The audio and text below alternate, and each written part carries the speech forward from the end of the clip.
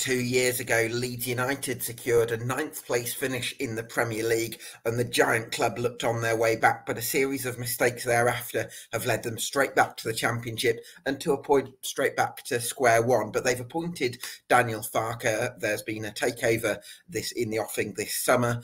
Changes afoot, and can Leeds United bounce back at the first time of asking and get their club back where they feel they deserve to be? And to discuss all these things and more, I'm delighted to be joined by Ryan Owen, who's a Leeds United supporter. How are you, Ryan?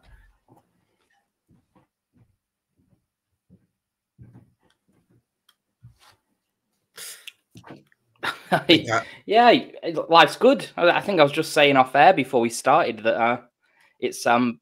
It's nice to be back. It's a bigger pool of clubs to sort of think about now, and you naturally, once you're in the Championship, you start thinking about League One a bit more as well. Not that I hope we end up there, but you're just sort of back in the wider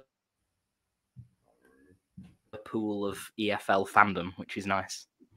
Yeah, absolutely. Hopefully, League One is still very much a distant memory for Leeds United. But yes, I take your point, and it's certainly lovely. I think, in one sense, that to be part of these leagues, which are so competitive. Before we get into the Leeds United chat, just a bit of a public service announcement. I'm covering all 72 clubs across the EFL on EFL Debate with the summer deep dives. We're also available on YouTube and on Spotify. And if you're watching or listening to this on either of those platforms, then do give us a subscribe, because that would help us out a lot.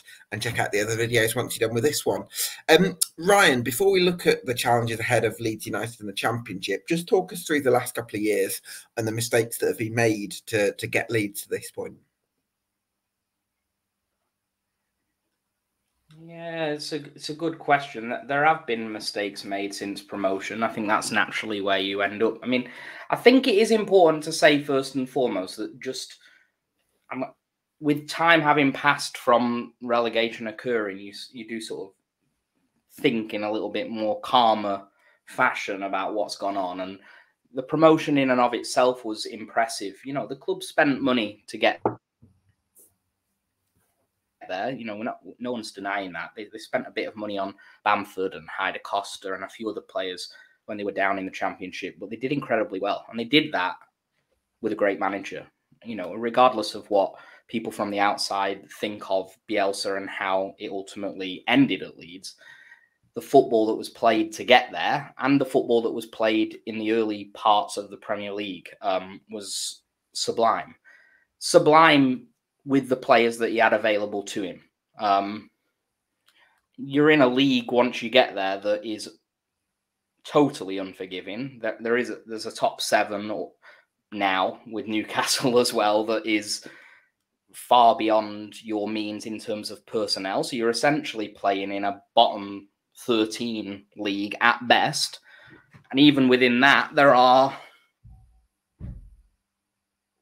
clubs that have established themselves in the Premier League and are doing quite well for themselves. Brighton, I would say, really have been far beyond where we've been, for example.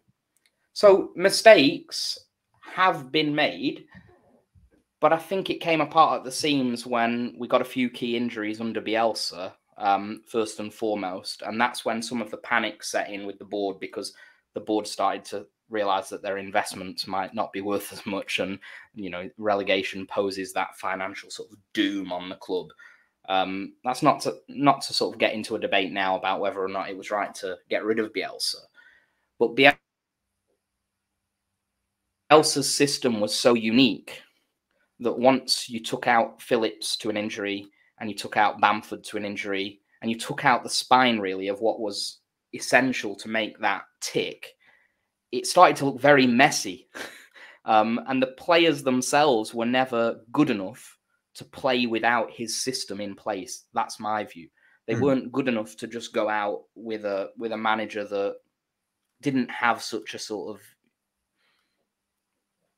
His system was so idealistic and so impregnated in their minds that they needed everything that he had taught them in order to perform at the level that they were performing at. The cracks start to show. The club brought in a manager that they thought clearly was a natural progression from Bielsa, and therein lies the first problem.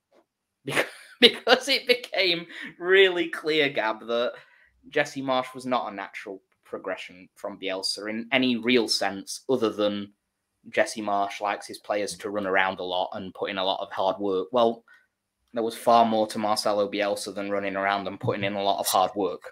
Yeah, right. This was this guy had Stuart Dallas and players that were previously considered to be sort of middle of the road championship players. Luke Ayling.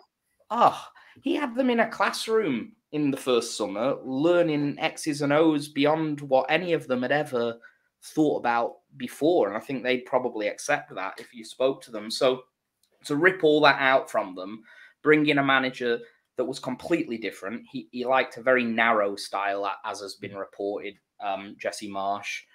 But really, it was like watching rugby league. It was push the ball forward and then lose the ball and run after the ball to try and win it back higher up the pitch and then have a shot. Except it was like watching rugby league with a shooting accuracy. Everything just completely. That's the way I keep saying ripped apart at the seams, but it's like all of a sudden you realise just how average these players in the main were. I mean, they had a couple of special players. They had Rafinha previously, and Rafinha was absolutely superb, but he'd gone. They signed Sinisterra, who was trying his best to sort of plug the gaps with some serious quality, and he is quality, but he was getting injured every other week. So they just never... The appointment of Jesse Marsch, in my opinion, and I think probably the opinion of a lot of fans, that was the real... It just couldn't... They couldn't get it back from there. They couldn't get it back. And then when they decided that they didn't want him, it was ripped apart even further. It's like they completely ripped it. And then they said, right, we want Gracia to come in and just sort of play pragmatic football. But if you play pragmatic football with players that are not as good as the opposition, then you're probably going to lose quite a lot of matches, because the opposition will play... Maybe even if they're playing pragmatic football, they'll do it better than you because they've got better players. And it just completely... No, I think that's fair to say. We could go further and talk about recruitment as well, as I'm sure we'll get into, because recruitment has been a big reason behind why it's gone to pot.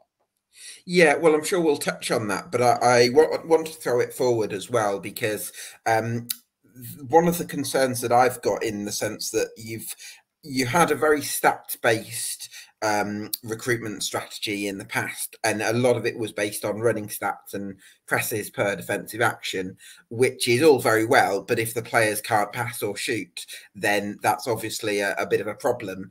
And I have a concern that you've got a group of players that have been recruited for a very intense, high-octane, energetic style of football, and you've now appointed a manager who likes lots of technical footballers, like he had at Norwich. Daniel Farke had, technicians like Mario Vrancic and Mo Leitner in midfield, who are very different types of players to the ones that Leeds have been recruiting.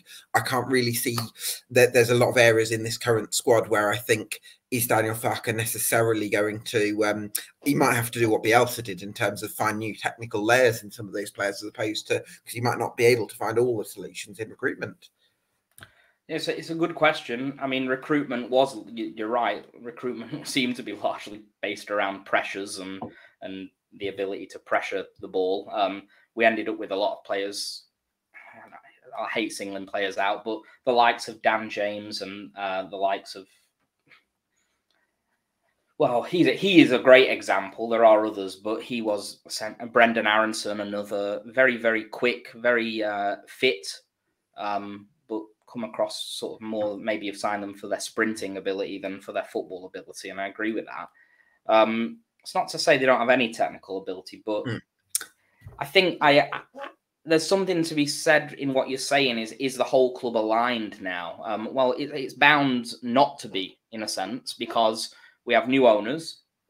We have currently no director of football. Orta left, and we're still... Well, I say we have new owners. We're still in the process of having those owners ratified by the EFL, and it looks like they'll probably go after Stuart Webber from Norwich, and maybe some conversations have gone... He's leaving Norwich, and he can't sign until September, and so on and so forth. The good news, in one sense, from what you're saying, is that we don't really have any central midfielders at the minute. So if central midfield is the area that you're concerned about and you think recruitment needs to be aligned with Daniel Darko Farke, Diaby, you've got a couple of them. We have Tyler Darko Diaby and Tyler Adams that I Yeah. could see playing in if Adams stays. I mean, he is captain of the USA, so he may angle for a move, although there's whispers this week he might stay. Mark Rocker is probably off to Real Betis on loan. It hasn't really worked out for him. See, he was actually one, sorry to jump in on there, Ryan, but he was actually one that I thought might be able to fit into Farke's style, because he was one of those that was asked to play probably a different game than actually his strengths are. And I think Farke's probably the type of manager, ironically, that might be able to get the best out of that. But if he's out on loan, then... Well, it's not confirmed. And as you're saying that, Farke came through the door earlier last week. And actually, some of the whispers on Rocker going to Betis have gone slightly quiet. So that I suppose there is a chance that Farke's come in the door, had a look at what he's got, and maybe liked Rocker. And I do think there's a danger that we throw all of the baby out with the bathwater slightly. It's good to say X, Y, and Z are not quite good enough, or you don't fit the style, so we're going to try and sell you. But it isn't necessarily good, as hopefully Bielsa taught us, to just say, well, 50% of this squad is rubbish, see you later, because the truth is probably that they're not rubbish, and maybe Mark Rocker is one of those. Yeah, absolutely. And hopefully Farke's able to do some of what Bielsa did in terms of coaching new layers in players, which I felt like I saw a little bit last season with Cody Drammer when he was on loan at Luton. He's always been a real athlete, but I think under Rob Edwards at Luton, he acquired the ability to maybe drift infield and maybe just add more nuanced elements to his game. I think Farke might see something of Max Aarons, or Aarons as he's pronounced, in Cody Drammer. So I'm wondering if you feel like you're excited about to see what he can do in the Championship again. Yeah, I mean, you will have seen more of Drammer than me over the last couple of years. But I think the only way that he would be willing to stay and not be tempted by a move to Luton or Burnley, who are sort of mooted to be after him, would be if he was guaranteed a significant amount of playing time. And given that Luke Ayling, he signed a 1-year extension, but his legs went from under him last year. Now, obviously, the competition level is dropping slightly, and you'd hope that Ayling can offer something in the squad this year, and certainly a good character to have around the place. But I think Cody Drammer will be the starting right back, and I'd be surprised if he wasn't under Farke, to be quite honest. I am excited to see him. He's picked up a lot of experience at Luton and the previous loan spell at Cardiff. So, yeah, I think he's one that should be around. There seem to be certain areas of the squad that look strongish. I mean, our wingers are there in abundance. We seem to have about 20 wingers, and we talk about where recruitment's gone wrong. I mean, half of them maybe they thought were strikers, but they're not strikers, and they're actually wingers, and none of them can actually play in the middle. They all have to play wide. I mean, between Somerville, Rutter, Dan James, Harrison, Luis Sinisterra, Willie Nonto, that's 6 really more than able champion. I mean, some of them should not be really strutting their stuff in the Championship, but thinking particularly of Sinisterra and Nonto. Yeah, I've heard Nonto is supposed to be worth 40-odd million, something like that. Yeah, and it'll be interesting to see how they play that, really. I mean, it's all right saying he's worth 40 million, and I hope he is if they sell him. I hope that's what they get. But given that they only got 50 or so for Rafinha and sort of only got, they've not always been the best. Part of the strategy is they sort of viewed themselves through the Orta years and Radrazani years as being this club that picks up talent at a reasonable price and sells it on at a higher price. They've not always done a great job of it. They've sort of signed the player, but never been able to be that good at the selling negotiation. So I'll be interested to see what happens, and if they can convince him to stay, it would be interesting. I mean, at Championship level, Willie Nonto would be special, and to be honest, Luis Sinisterra would probably be even more special, in my opinion, if he stays fully fit. But I just there's a bit of me that just thinks, how are they going to convince this Colombian international to stay? But we'll see. Yeah, so I mean, stranger things have happened, so we'll see on that one. What would you say will be the best positions for Nonto and Sinistera? Well, as I was planning for our discussion, I sort of think, well, we've got way too many left wingers. I mean, Nonto has looked best off the left, and probably Sinistera's looked best off the left. But of course, we also have Jack Harrison. I mean, if we were starting tomorrow, they'd probably start Harrison. So what do you do with these other two? I mean, it's like Spartacus. I'm best off the left. It is a bit. I mean, Sinistera did play some football off the right wing. And they could play him there. I mean, it seems likely that they're going to send. There's a lot of interest in Crescencio Somerville, so they may sell Somerville. They're going to have to sell someone, at least one of those 6 that I've mentioned. I mean, it's a bit silly to have so many good wingers, and you can't please them all. Inevitably, if you keep them, you're going to have 1 or 2 quite upset players sitting on the bench in the Championship. It's not going to work for squad dynamics. Meanwhile, we've got no left back, really. No. The squad build, as you can see, as we continue to talk, the building of this squad has been slightly chaotic. Yeah, it's you do wonder about that, and whether actually it might be best to cash in on someone like Willy Gnonto for 30-40 million and use some of that money to reinvest, because it feels to me, even though looking through the squad notionally there's a lot of players there, it's difficult for me to put together a potential starting 11 because there's so many areas that look a bit dry. So how many more additions do you think are needed between now and the end of the window? Well, the club are talking about, I think it's going to have to be about 5 players that are starters or very close to being starters. It depends on who we keep, obviously, but it looks, we certainly need a left back, because I think if the club are done with Brendan Aronson, then they're definitely done with Junior Firpo. I would be absolutely shocked if they started Junior Firpo. Aronson can play left backs, can he? No, I just mean the club have already loaned Brendan Aronson out, that he's gone to Union Berlin. They seem to be identifying players that either are on too high of a wage, and therefore they want them gone, or they don't like very much, and therefore they're gone. And they're doing it quite quickly. Most of these sales are happening as loans. Rumour has it that Orta put some clauses in their contracts to sort of said, if we get relegated, you are entitled to a loan or whatever it may be. So, but my point more is that they've identified Llorente's gone, Cox's gone, Aronson's gone. They've all gone out on loan. I would imagine Firpo is very high up the list, but it might be difficult to find a taker, to be honest. So are their wages all being paid for? Because it feels like it's a little bit maybe not great that you're not getting the benefit of having these players in the squad, and yet you're not actually getting a transfer fee for them. It's a fair question. I think there's two. That's mainly what fans are a little bit upset about in some ways. I think there's 2 things. One, can you find a buyer?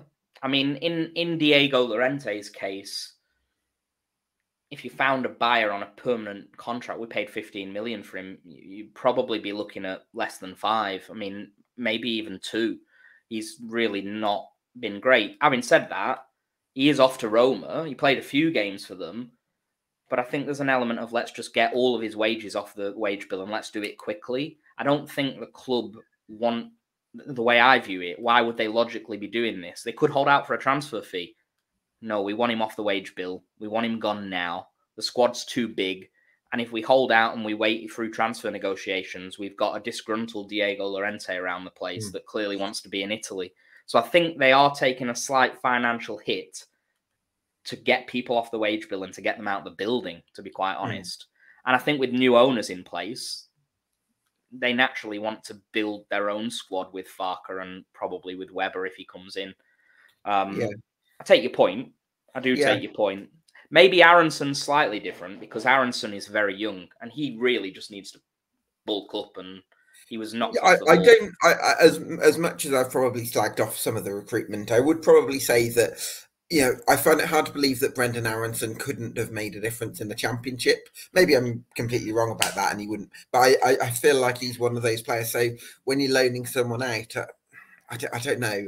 I think he's probably of the three that have already gone, he's the one that maybe you think, well, we paid good money for him. Maybe he would have been all right. But having said that, the lack of physicality that Brendan Aronson showed in the Premier League, it's okay saying, well, you're dropping down to the Championship, you should be better down here. But we've been in the Championship before, and he does look physically, he looks like someone that would get completely mugged off in the Championship. And I get that the level goes down, but you're still playing against men. You go to Rotherham, you're still going to be playing against 30-year-old men that are bigger than you. And he's a good player, Aronson. He's got some ability.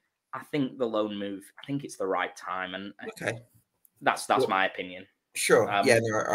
We need, to answer your initial question, we need a left back. Yeah. We need a right-sided centre-back, because we only have Charlie Cresswell. I mean, again, in terms of squad build, this is a joke. I mean, on the left-hand side of centre-half, we have Liam Cooper, Pascal Struijk, Maximilian Vogel. Where do you think Liam Cooper's at the moment? Because he's one that I instinctively think he should be good in the Championship. He's a Leeds United stalwart, but I've not watched him close because, you've obviously been in the Premier League. So what's his form been like in recent seasons? So, in terms of the defence, I think it's really hard to talk about form because the squad as a whole has been such a mess for nigh on 2 years that all the defence have looked bad. But he has lost a yard of pace, and I'd be shocked if Struijk and certainly Max Wober weren't ahead of him in the pecking order. So I think Cooper, a little bit like Ayling, is one of those that's in the squad, and he's really handy to have in the building, and you'd plug him in if you needed him. But I don't really think that he's a bona fide starter. And if Wober stays, then he'll be in the lineup. But they've got 4 left-sided centre-halves. They've got Cooper, Struijk, Wober, and Yelder, who was on loan at Rotherham. And they got Charlie Cresswell coming back from Millwall on the right-hand side. They've loaned out Llorente and Koch, so they need a right side. You could put Cresswell in. Playing the devil's advocate, Ryan, no one ever bats an eyelid when there's 2 right-footed centre halves, but when there's 2 left-footed, it always feels unusual because left-footed. Who are you trying to make me imagine playing, like Cooper and Wober centre half? You're trying to give me like nightmare. It's a Sunday night. I just want to go to bed.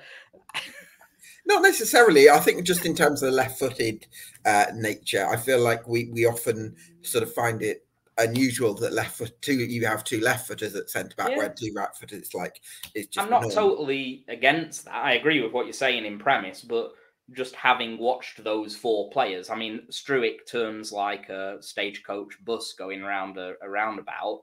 I mean, I like Struijk, but I can't imagine him playing on the right-hand side of defence just because of how left-footed he is, and just he's a little bit static. His agility isn't there. There's no agility in Cooper at this moment in time. I mean, he's getting on. So I don't know. Maybe I'm wrong. Maybe one of them will prove me wrong. How's Verber getting on? Yeah, he's well liked. He came in and did a decent job. He's good on the ball. He needs to prove fitness a little bit. He had a few niggling injuries, but he looks a good player. I mean, he's an Austrian international, and he's quite... I could see Farke liking him because he's good on the ball as well, and I think he'll be able to step out into... He was at Ajax as well, wasn't he, earlier in his career? Yeah, I can imagine Farke will like Yelder as well, actually. He's a bit younger, but I think he looks a decent talent. But there's rumours of Nat Phillips on the right-hand side. Whether that be a loan or a purchase, I don't know. He's one I don't think would fit into the Farke system. I think that, if you appoint Daniel Farke, you need to have ball-playing defenders, and I'm not sure that Nat Phillips is necessarily that. So I'm not sure that Cresswell is. I don't know. Yeah, it's going to be very interesting because the guy they've got doing recruitment is the chap temporarily doing it whilst they wait on probably Weber. He was at Newcastle and he brought in temporary signings at Newcastle. So it'd be interesting to see how this goes. And of course, these are just rumours at the minute. I don't know whether Phillips is someone that Farke wants or not. But there's a hole there. There's a hole at left back. The rumour at left back is Ryan Manning, who's a free agent. That would make sense, but I would imagine competition will be fierce for him because he had a good season last year at Swansea. Yeah. There's a lot to do, and we're kicking off in less than 4 weeks. Yeah, a lot of work to do. I think I agree with you on Ryan Manning. I think that would make a lot of sense. He's a very technical left back, and I think when Farke's Norwich side won the title at this level in 1819, they had Max Aarons, who was the one who was really attacking the flank and being really athletic and attacking the byline, and then they had Jamal Lewis, who was a little bit more cautious and good link-up play, but wasn't super direct. And I reckon that it's possible that Manning could do a similar job to Jamal Lewis, and Cody Drammer could be a bit like Aaron. So I think there's some positivity from that point of view if Manning does sign. But then you've got the goalkeeping situation as well, because Ilian Meslier's supposedly off. Are you looking at recruiting a new number one as well? Well, again, this is a weird situation because Meslier, the idea is seemingly that his time is up and the club are not going with Meslier anymore, and he struggled at the back end of last year. Yeah, he did. But one year ago, this is a guy that they wouldn't have taken less than 15, 20 million for. He was a young star on the verge of breaking into the French national team, best French young goalkeeper. He has a bad second half of the season in a team that was completely crumbling, to be quite honest. And now they're just Are they just going to loan him out somewhere again? And I don't really understand personally where the benefit is for Leeds United, or really for Meslier, other than to maybe just get out of the firing line, because Ellen Road can become a little bit, unpleasurable at times. So personally, I would, they can't just go in with Meslier and Klassen, I don't think, because Klassen's quite young. They would need a veteran. But I can't help but feel it just takes Daniel Farke to put an arm around the guy and say, okay, you had a bad time of it after Christmas, but you did get the club promoted, and you did have a good first season in the Premier League, and you're only 23 years old, and we're not selling you for 2 million. It's not happening. You're talented. Yeah. So there's elements of his game that need to improve. He struggles with some of his footwork. He seems to struggle from direct free kicks massively. Every time there's a direct free kick coming in, I worry because he doesn't seem to move properly. But I can't help but feel this isn't some terrible goalkeeper all of a sudden. That's there are plenty of Leeds fans that would disagree, I'm sure, and want rid. And there's rumours of Angus Gunn, and there's rumours of Carl Darlow, and I think there's a lot of recency bias in football, and I think we actually see the smartest clubs don't necessarily recruit the hot trendy players that have had a good 12 months. They're actually able to assess a player's bigger picture, and sometimes they're able to look past the last 12 months. I think that perspective is really important. So yeah, I think you could be right about Meslier, but he's probably going to have to improve his distribution for a Daniel Farke side, because again, centre backs, goalkeepers, distribution is going to be really important. Yes, no, I agree with that, but it's nothing that Bielsa wasn't asking him to do. He will be absolutely used to a coach trying to improve him in that regard. The difficulty comes that he's had Sam Allardyce for 2 months telling him just to hoof it or sit on the bench. So that's it. Just I think there's a confidence thing with Meslier. As it stands, it does look like the club are going to maybe panic, get rid of him, and bring someone in a bit more experienced. That's up to the club. I think that's shooting yourself I'm in the not foot. convinced Carl Darlow is necessarily going to be a huge upgrade on Meslier. I'd probably rather keep hold of it. It depends how much money you could get for him, but it does. If they're selling him based on one bad season, you wonder if that might be a little bit hasty. Tell you about another position I'm interested in, Ryan, which is the second striker role. When Farke's Norwich side won the title at this level, again, I'm kind of going back to that as the template. They had a really physical, aggressive second striker that played just off the main front man. and who would often win a few things in the air as well. I'm just wondering if you've got that player in the current squad, or whether you feel like it's something you're going to have to. I mean, do you think you're going to have to recruit for that, or playing just? I mean, who played there for Norwich? do you know the names just escaped me? It was like Yeah. I think he began with the letter S, but I can't remember. I think they signed him the year before.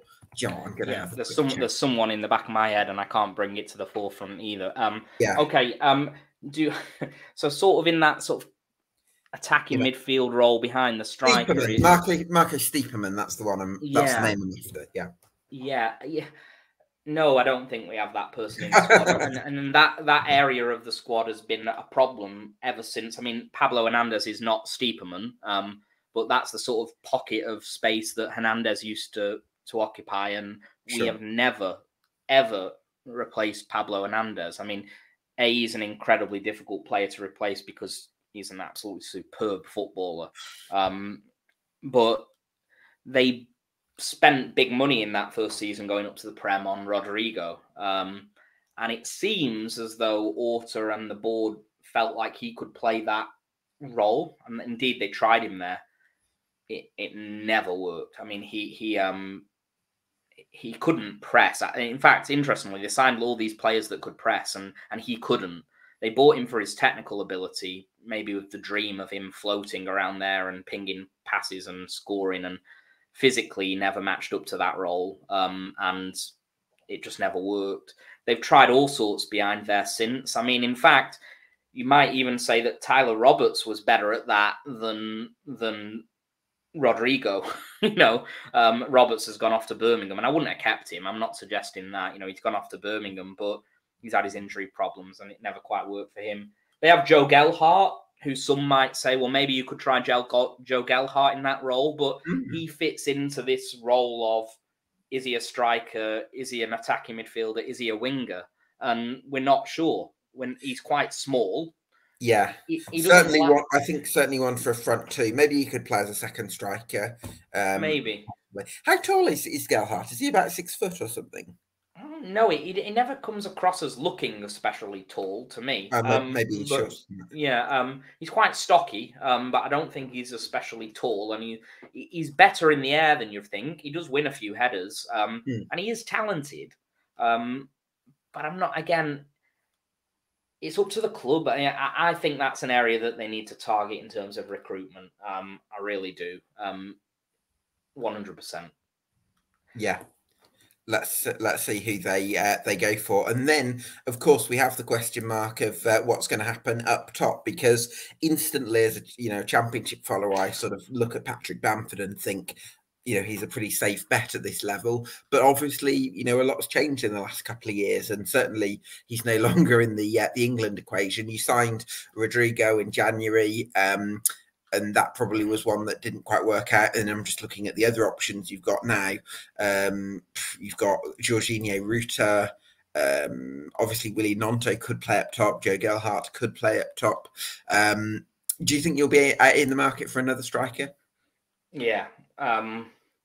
There's debate on this. I mean, Bamford splits opinion. It feels to me like fans that have been there since his start at Leeds and have really sort of stuck by him and tried their best to have some patience. I feel sorry for Patrick Bamford in the sense that he hasn't been fully fit for well over a year now, probably getting on for 2 years. And yet the club has never really bought a traditional number 9 to take some of the weight off his shoulders. He's been rushed back every single time. He's had foot injuries. He's had problems with his calves. And every time he is the man that's been asked to come and hold the ball up and link up play. He's very good at that. He's quite quick as well, Patrick Bamford. But he played out of his skin for Bielsa for 2 years, and he's suffering. I think the club definitely need a target man that can hold the ball up, that can play up top, that can score goals, that can do some of that hard work, that isn't Patrick Bamford, because I would suggest that if we don't sign that replacement within a month of the season starting, Patrick Bamford will be in the injury room and we'll be having the debate of who's going to play up top. Will it be Joe Gelhardt? Will it be Ruta? Will it be Gnonto? Will it be Dan James? And none of them are number 9s. Yeah. You know, so the rumours at the minute are, you know, they're looking at Sam Surridge at Forest, who I must admit I haven't watched much of other than their promotion season. I saw him coming on and off the bench a little bit for them. I don't know much about him. Sure. You probably do. Yeah, I'm kind of in two minds. I saw someone on the forum saying it seemed like quite an underwhelming signing, and in a way, I can sort of see why, because he's not someone who's got a prolific goal scoring record at championship level, and I would probably naturally thought of him as someone more likely to go to a playoff outsider rather than a side like Leeds that are sort of expecting to challenge for the automatics. Are we? Even after this discussion, we have no goalie, no left back, no right side centre back, no striker. Yeah, no, when you put it like that, I suppose I'm thinking that expectations at Leeds are always going to be high at this level. I think that he's an athletic centre forward, someone that's very good in the air. He's 6'4", I think it is. Brilliant in the air, real workhorse as well. I think he's someone who could come in off the bench a few times to give Bamford a rest, possibly start 10, 15 games. So someone to kind of rotate with Bamford. I don't know if his link-up play is going to be as refined as Bamford's, and I would worry a little bit that when you rest Bamford, or if he gets injured, or that there's a slight drop-off and the dynamics of the team change a little bit. So that would be a slight concern for me. But I could see him doing a job, but I'm not 100% sure on that one. Yeah, it's an I'm glad that I'm on, because you've given insights of players. You've got great knowledge of it, Gab. It depends where the club goes with how they want to spend money. We're not seeing them sign anyone yet because we're waiting on EFL ratification. Of course, the other big name that's been spoken about, I say big name, I'm not sure Sam Surridge is a big name, but the other name that's been spoken about is Joel Pirot at Swansea. But it does feel like prying him out of Swansea will be a bit of a premium, and we won't be the only club again. And it's not to say we can't get the deal done, because you're quite right. We've got parachute payments and we're getting a load of players off the wage bill. So there's probably money to be spent. But where do you want to put most of your eggs? Do you want to put them all into a new number 9 and sort of tell... If you sign Pirot, you are basically telling Patrick Bamford that he's on the bench. Yeah, possibly. It's going to be fascinating to see. Yeah, no, I think it's going to be fascinating to see who Leeds go for, and it feels like a really important decision over Patrick Bamford, because who Leeds sign is probably going to be quite an indication as to their stance on Patrick Bamford. How are you feeling about the club generally at the moment, Ryan? Because there was a lot of anger, I suppose, at Elland Road after the relegation, and it feels like fans feel a little bit disconnected from their club at the moment. How do you feel as a Leeds fan? I'm always like, I have my own perspectives, and I suppose I can't speak for the whole fan base. So that's the first thing. There are fans that are very disillusioned at the minute, and there are fans that were apoplectic about Radrazani and the way that things went towards the end. I think Radrazani probably was in it to make money. And probably did make a little bit of money, although not as much as he would have liked. If we'd stayed up, he'd have sold us for more. But the fact that he made money at Leeds means that we are talk about big clubs. I don't like that. We are financially a bigger club than we were when Radrazani bought the club. It goes to show that if he's made a profit, then the club has obviously grown in the time that he was made chairman. So I'm quite calm in the sense that we're in a better position upon this relegation than we were upon our previous relegation. You know, we have the safety of parachute payments, which Leeds United have never received before. This will be our first year of parachute payments in our history. So that'll help. And I think probably the new owners have good intentions as well. I don't view any of it as having been owners that I think I become disillusioned if I feel like the owners don't have the best interests of the club and the football at heart. Do you think Radrazani's had the best interests of the club and the football at heart? I think he's probably at the forefront of his mind had the best interest of Radrazani at heart. You know, he does come across as a businessman, but I think having said that, it's not like they didn't spend any money. I mean, they went up. They spent 30 million on Rodrigo. They've spent it not overly wisely, in my opinion. They became a bit giddy, and I think where he fell down is he became too wedded to Victor Orta. I think maybe Orta. I think Orta might be a particular niche as a director of football. He seems to be quite good on a budget, but not as good once you give him 100 million and say, "Can you go and get me players that are good enough for the Prem?" I think maybe he's got a little bit lost with the giddiness of it all. I'll tell you my concern about it, Ryan, which is when Marcelo Bielsa came in order to attract a manager of Marcelo Bielsa's standing in the game, they had to agree to a lot of his demands, and a lot of them were agreeing to certain structural changes, including things like revamping the training ground. There were certain things that Bielsa wanted as part of the deal.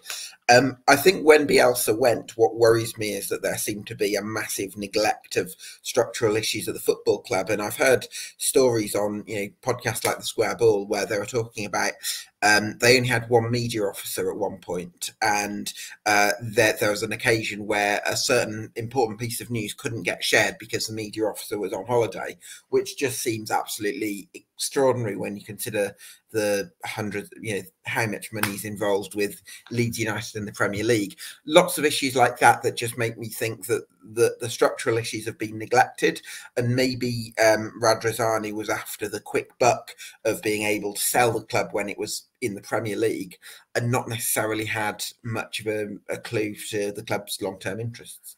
Yeah, certainly legitimate. I mean, I don't want to come across as some sort of Radrazani stan, because I'm not. Sure. I don't have any loyalty to him as a person. My loyalty is to Leeds. Sure. I suppose what I'm saying is, I agree with what you said. I think towards the end, a sale was agreed. So the sale was already agreed if we stayed up, and they had to sort of renegotiate upon relegation. So maybe there was this winding down period where he did start to neglect the club slightly, and decisions became more rash. I still stand by what I've said. I mean, we are where we are. The club's been sold, hopefully to bidders that now do have a more positive mindset and do want to grow the club. I mean, the West Ham needs revamping as well. I mean, there's work to be done on the stadium that seemed to get spoken about and then just get thrown away and never discussed again, despite the money. So he has made money. There's no doubt about that. I suppose the only point that I'm trying to make in one way is that I think the club's in a decent position now, and it's in a position that's better than it was 6 years ago. Sure. That doesn't mean there isn't work to be done. Yeah, of course. No, I think there is. Yeah, of course. That makes a lot of sense. Talk to me about the appointment of Daniel Farke, Ryan. How are you feeling about that one? Oh, I agree with what you said in terms of, is the club aligned to make Farke work? So it's difficult to know, but I think in terms of pedigree and his sort of CV, there couldn't have been many sort of more qualified candidates. It's kind of refreshing to see that we've not gone so far left field this time in many ways, because it felt like we went through a period of appointing, managers like Thomas Christensen, who were always going to be fairly big punts given the experience that they'd had, where they could work, but you sort of knew in the back of your mind that they probably wouldn't, because it was a big step up for them. So I like the fact that he's had this experience, not just with Norwich, but with Mönchengladbach as well. Only 1 year. It seems fairly unreasonable to criticise him too much for. I mean, I'm not a Mönchengladbach fan, and I believe there's some that don't like him and all the rest of it, but they were mid-table the year before he got there, and they were mid-table the year that he was there. I mean, it's sort of fairly harsh. So I'm quite positive about it. And one thing I will say is that forgetting the tactics for a moment, which are massively important, I do think it's important at the minute for the fans to actually like the person that's speaking on behalf of Leeds United, because bringing in Sam Allardyce as a last-ditch attempt to make sure that you don't lose your money and you want to stay up, you're willing to sort of pay him 4 million on the off chance that you earn 50. I mean, that wasn't an appointment for Leeds. That was an appointment for Radrazani. And that was like polar opposite to what we had with Bielsa. So I think it's important that the person that's in charge is someone that we actually like, that is positive, that we can get behind, and that has some sort of clear vision for what he wants the squad to look like.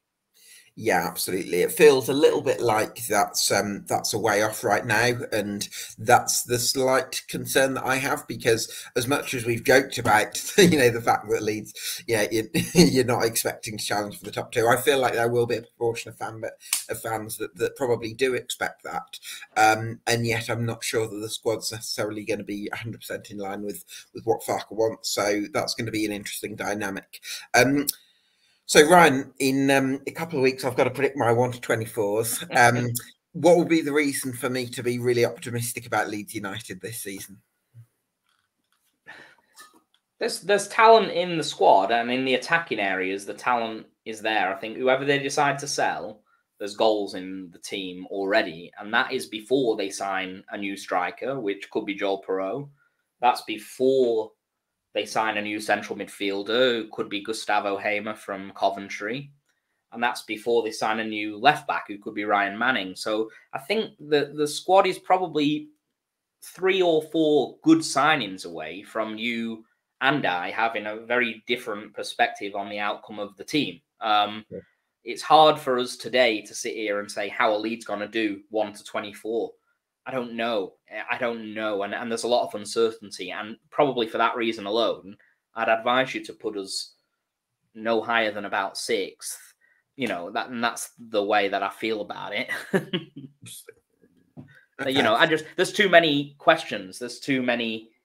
I don't know what the style will look like. I don't know who he fancies to fit in with the style. I don't know. Certainly central midfield is a huge worry for me. If Adams stays, great, but even then, it's Adams and Giarbi, or Adams and what, and then we get down to like Shackleton and Greenwood and Dallas, and they're players they're peripheral players. I think they need more bona fide championship stars. Well, and more technical players as well, which is a big thing for me, because I think in front of especially at Elland Road, in front of an expectant crowd, Leeds are going to play a really patient game.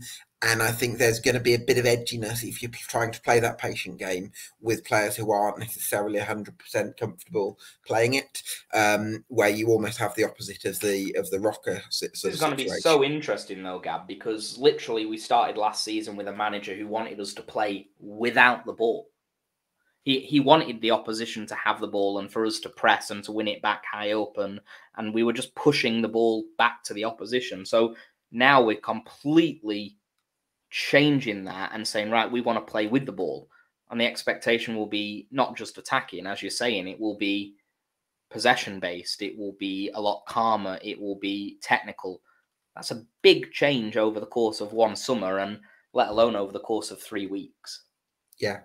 Yeah, huge shift. Hopefully Farke can pull it off, and I suppose that kind of feeds into my next question, which is the reason to be cautious. And you've kind of already answered it. It's the unknowns. It's the stylistic shift. It's whether Farke has the personnel to execute the style of football that he wants. Hopefully he can do that, but it feels like a bit of a transitional season is ahead, and that's going to be really interesting, because I think there will be an element of expectation in there as well. Ryan, thanks so much for your time. It's been lovely to chat Leeds with you this evening, and hopefully catch you at a game at some point next season. I'll be around. I'm not totally negative, by the way. I do think there'll be you never know. Elland Road's a strange place. It can go from misery and darkness to very quickly becoming very positive, and everyone wants to be there every other weekend. So I'll tell you what, once you make those 3 signings tomorrow, you'll be texting me saying we're going to win the league. Absolutely, yeah. We'll do the video again tomorrow. Absolutely, yeah, absolutely. I hope they sign Hamer. Actually, that's one that I really hope they. I mean, that would be an incredible statement. And we spoke about where are they going to put their eggs. I'd prefer they spent more money on Hamer and then got Sam Surridge, for example, than put all their eggs into Joel Perreault. And I just think that Hamer would actually, if he was playing alongside Adams, I think that would immediately make me think, actually, maybe we can do something this season. Interesting. Do you know, I still think, though, if you signed Hamer, I still think you'd need a conductor at the base of midfield to play the way Hamer likes, Farke likes. I think Hamer's a bit more of an 8. He's very good with, that's a bit further forward. I mean, the whisper at the minute is, I mean, again, you know more than me.